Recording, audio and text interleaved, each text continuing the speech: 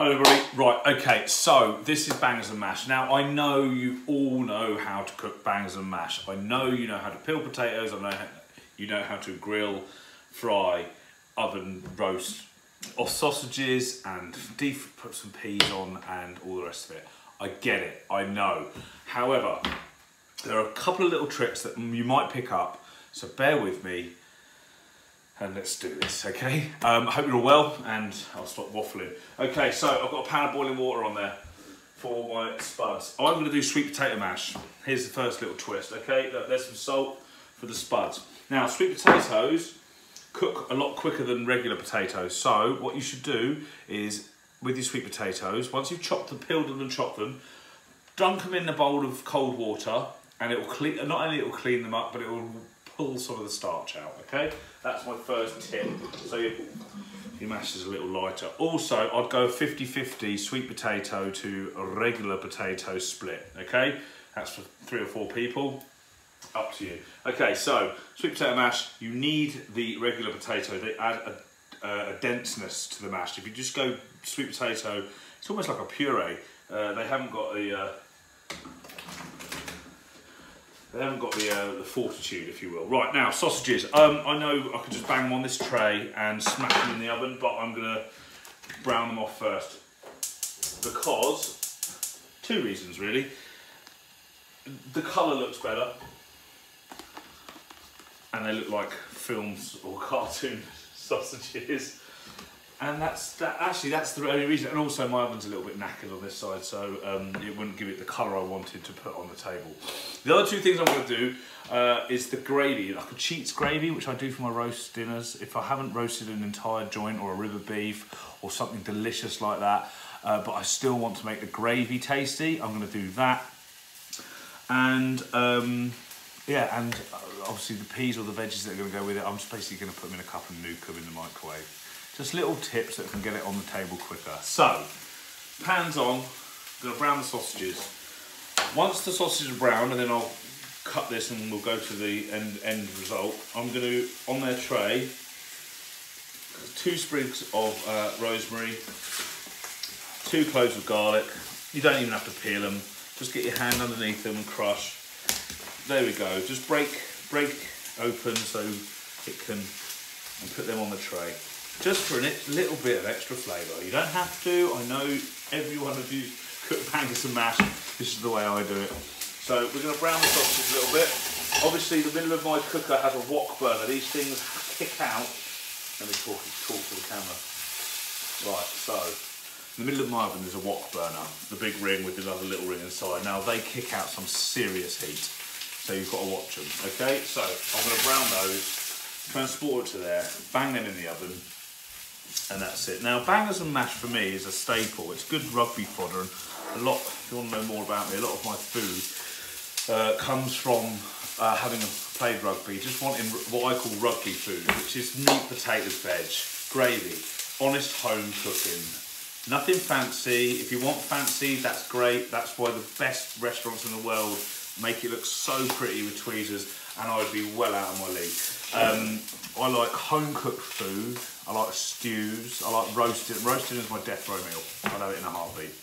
What do you want? You're going to get gas tomorrow. I'll have a rib of beef with Yorkshire puddings, gravy, 18 bottles of wine, a cheese board, and some solid roast potatoes. Now, it might be different for you. I can do a lot of stuff, but what I struggle to do is making it over fancy. Okay, I'm just a simple guy who's cooked for 25 years and has just realised that you just want home cooking done simply. I'll do a little intro spiel if this takes off of why I've started cooking with Coops, but it's my mum couldn't get her way around the recipe book by one of the modern day chefs, too many ingredients, and didn't understand the method that they were put in to get the same result that their professional cameraman had put into their book. So, right, if you look at that, it's just, honestly, it's just for a bit of colour to make those bangers look the part and give them a kickstart onto the plate. Right, we'll take that to one side.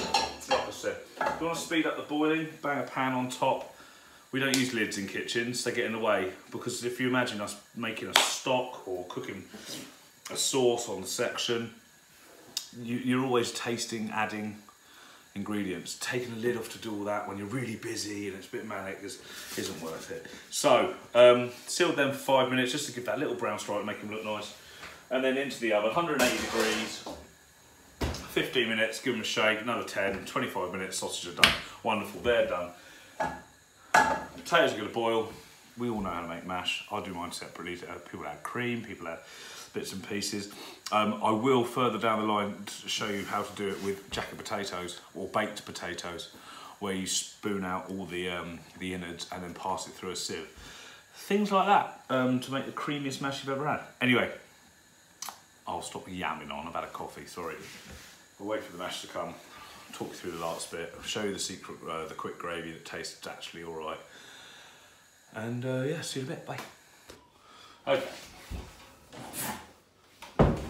Sorry about that. Okay, right, so the mash is nearly there. The sausage is still cooking in the oven, but I'm going to show you the gravy. And starts with a pan, no bigger than that. I'm going to use some of the veg water. In this instance, it's potato. Waste not, want not. Okay, get some fire on.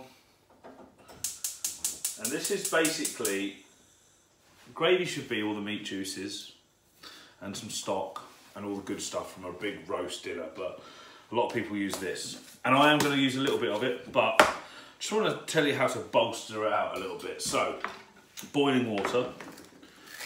This is an ice tray. This is white wine and this is red wine.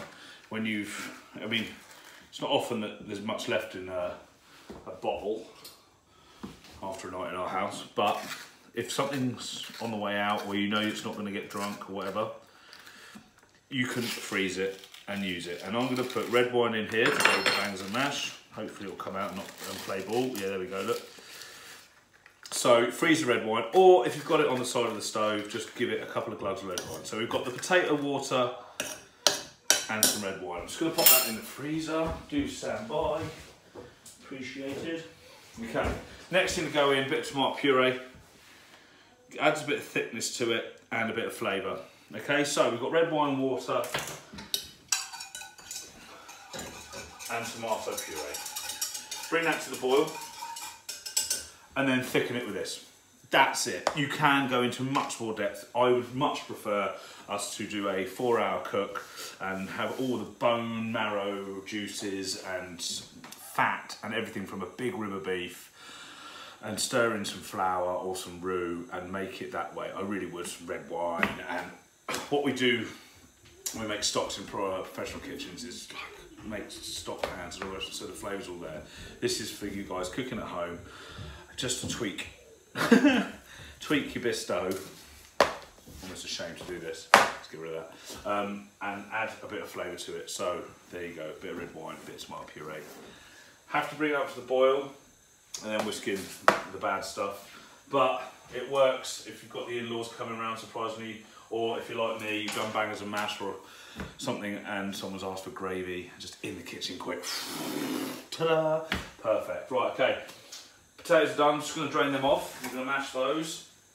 Again, I don't really think you guys need a lesson in how to mash potatoes. I would suggest that once you've drained all the majority of the water off and you're not using it for gravy, just let them air dry for a little while, okay? Again, sweet potatoes are a bugger for holding on to the water, and that can make your mash less mash and more puree. But yeah, come on guys, you've all made mashed potatoes. If you haven't, I don't know whether you've been living under a rock. That's all very good. So yeah, we're going to do the mash in a minute. I'll come back with some peas and then we'll plate up. Bye. Okay, they're air dried, we'll get on with them. They are frozen peas, you can see the frost on them still glistening under the lens. A little bit of water, half the way up the peas, and then, or cover them if you like, doesn't really matter too much. Cling film them in the microwave a minute and then give them a little shake and then another minute, and that's your peas done. Honestly, fear ye not, it all gets cooked the same way. If you want to put a pan on, put a pan on. Okay, gravy. The puree wine and potato water combo is boiling, so in goes the naughty stuff, and let's be honest, Bisto is just brown corn flour at the end of the day. It's a thickening agent, it tastes of very little. shake that in, stir it up. It's got to be boiling though. The agent, the thickening agent in Bisto, corn flour, things like that, do nothing. It'll just sit there and go lumpy if you don't have the water boiling. Sorry, I've lost my voice for 2 seconds. Right, perfect. So that's the gravy done. Sausages are on the way. Let's do our mash. Okay, back in the pan. No more water in there. Just check in. I've got a masher that looks kind of medieval. My mum got me this. Can you see that? There's more blades than it is mash, so it's absolutely banging. Butter. I know you guys, certain people use Lurpak or a butter substitute. Please don't. Just when you're next in the supermarket, get some unsalted butter. The reason it's unsalted is so you can make puddings with it as well, desserts. They will ask for unsalted butter. Because as I'm doing now, you can always add salt. And desserts, yeah, you don't, unless it's like a brownie or something salted caramel, you don't really want salty butter in a sweet thing, okay? There's another tip. Okay, so we've got just simply butter, pepper and salt. Loads of butter, loads of pepper. Same for when you do mashed swede or root veg, whatever your family are jonesing for. And yeah, I know you don't need to see this, but I'm nearly there. Bear with me. Now, because we air dried the sweet potato, it's not going to a puree, it is going to a mash, and it's starting to look really good. So once you've got as many lumps as you want out of it, if you like it lumpy, mash it less. Very simple. Get that clean, put it on soak, help the dishwasher, wooden spoon, and beat it to smithereens, okay? Just to check, mix your 2 potatoes together, check that. I like one with a little bit of lump, not gonna lie. If you want it really smooth, you take the sieve you drained it in, you put it in there, and you take the back of a spoon. Oh, I've let myself down there. You take the back of the spoon and I'll show you. Put it in there, ready? And if it's too lumpy or it's got stuff in, you take the back of the spoon and it's called passing. You probably all know this as well, but if you pass it through, the small holes in the sieve will get rid of the lumps and you'll have a lovely, lovely, smooth mash. And some of those fibrous bits of the sweet potato will bugger off as well. Look at that, that's just really, there's nothing in there. Very smooth. I like a little bit more rustic. Plus I'm lazy and the kids are home from that bangs of mash. Okay, so we've done our mash. Peas are there. Let's check on our peas. 2 seconds. Give them a shake. Another minute. We can play up. Beautiful, right, let's do it. One for me. There's the rest of the family.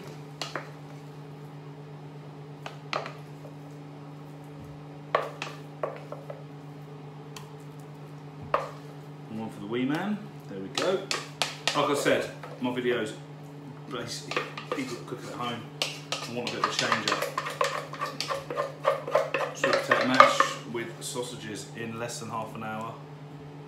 Because someone went to the park with the little one on our 1 day of exercise and lost track of time. Amazing. Alright, that's that part done. Bear with it, guys. See how our sausages are doing for colour. Smell alright. See, I told you, if I hadn't have sealed them, they'd look really anemic. So, sealing them in the pan when your oven's not up to scratch isn't the end of the world.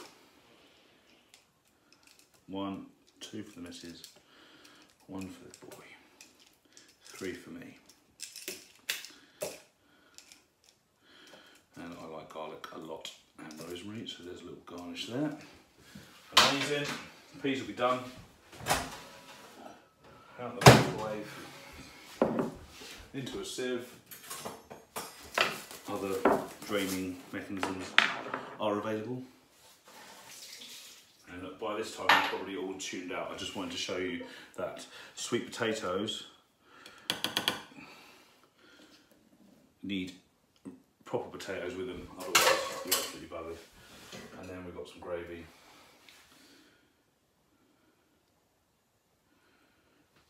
It's still a bit thin, but the missus doesn't like it too thick, so some for the sun.